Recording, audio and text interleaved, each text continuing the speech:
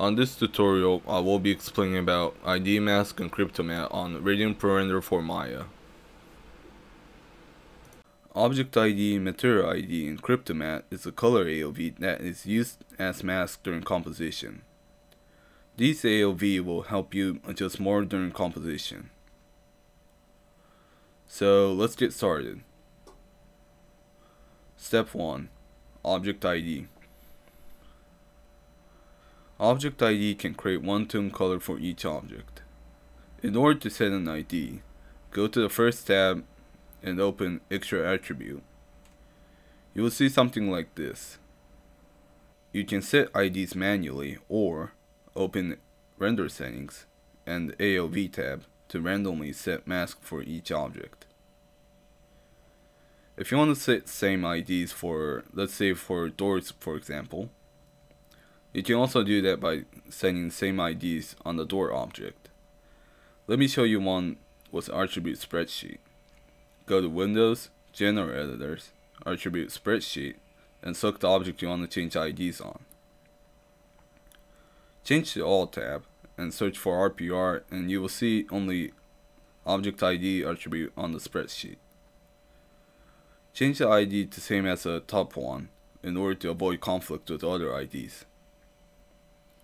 There we go. We got the same IDs on selected object. If you want to separate IDs per material, you can also do that by applying Material ID. Let me just add random IDs first.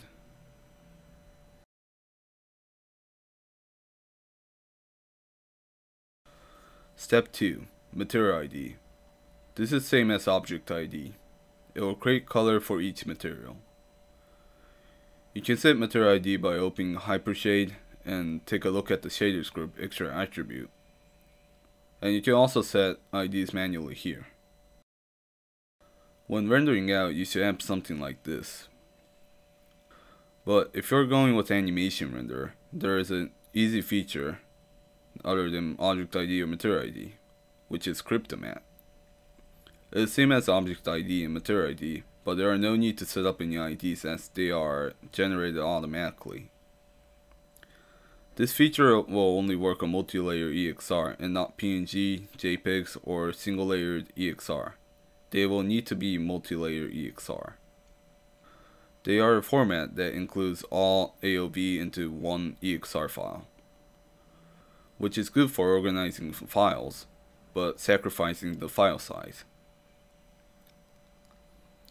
Although Cryptomatte is hard to see in Maya's render view, you can also check if the mask worked through Blender Compositor or any other composition software.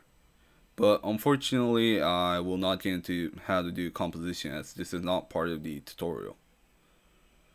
That will be all for this part. Thank you for watching.